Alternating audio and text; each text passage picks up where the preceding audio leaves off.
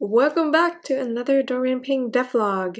If you're new here, I am Ember and I'm making a game called The Secret Life of Dorian Pink, a narrative RPG where the devil has kidnapped your boyfriend to cook for a festival and you have to rescue him. Wowee! Can't believe it's been 10 devlogs. When I first started making devlogs, I was concerned I wouldn't have anything to say or share, but guess I was wrong. I also hit 100 subs since my last video, and it may seem like a small number to some, but it means a lot that this amount of people thought the content or game was interesting enough to spend your time on it. And of course, a couple of friends are part of that number. Thank you so much, fellow humans. I am grateful. Let me think of something I can post to celebrate this small win. If you have any ideas, let me know in the comment section below. Anyway, I finally figured out pathfinding, so now NPCs can follow Dorian around.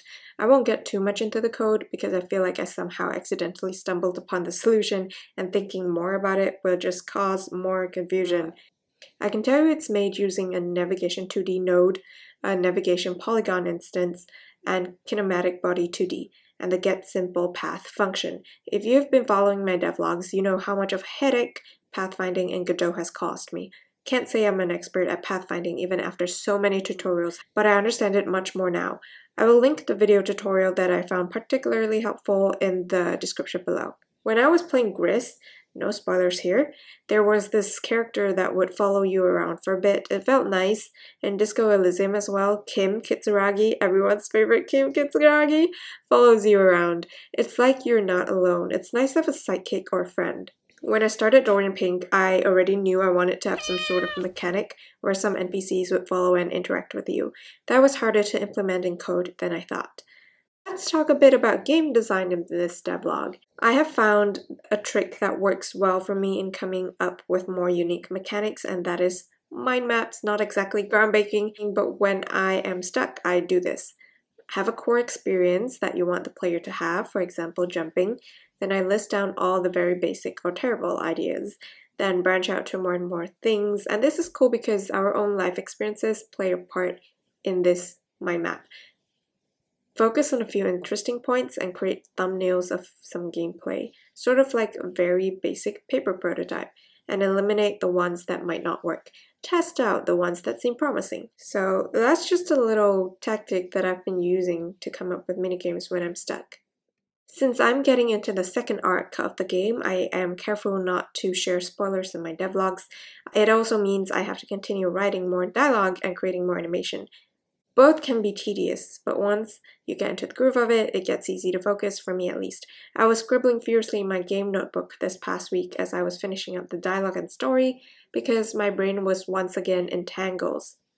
Because of the narrative branching, and trying to make sense of the branching takes more time than you'd expect.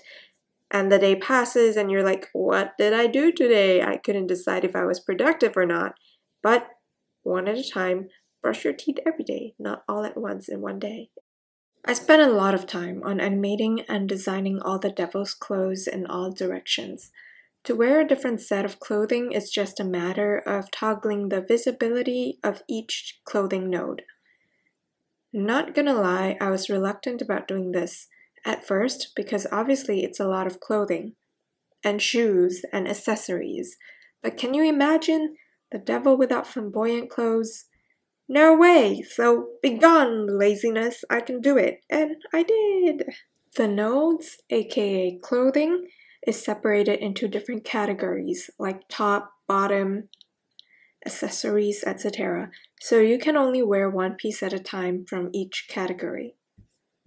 Okay, let's talk a bit about exporting. I had to export some sort of demo of the game, and this was my first time exporting in Godot, so I turned to tutorials as usual. They got the job done, but there were some problems. The exported version kept crashing even though it worked fine in the editor.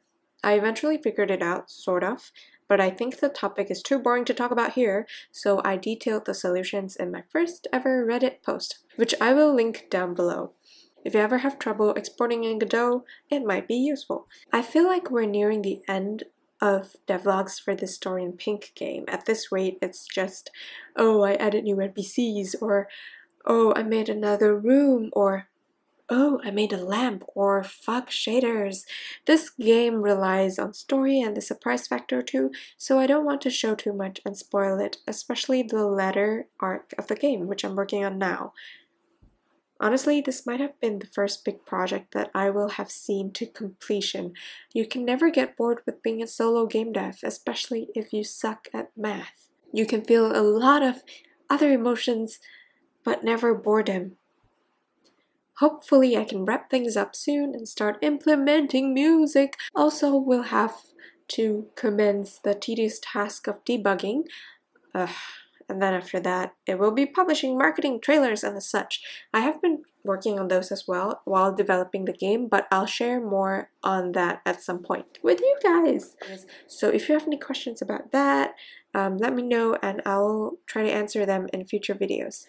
I have some ideas for future content for this channel. Honestly, I started this channel just to document my process, but it has been fun talking to everyone, and I want to share more of the game dev journey with you beyond just Dorian Pink. But if you have any ideas for tutorials or other things that you are curious about, let me know down below or join us in Discord. We talk about good food and tunas and games we are working on. Thank you for watching. I hope that was enjoyable. If it was, leave me a like, and if not, I can take a thumbs down or 2. 3 might be a stretch. Just kidding. Subscribe for more. Bye!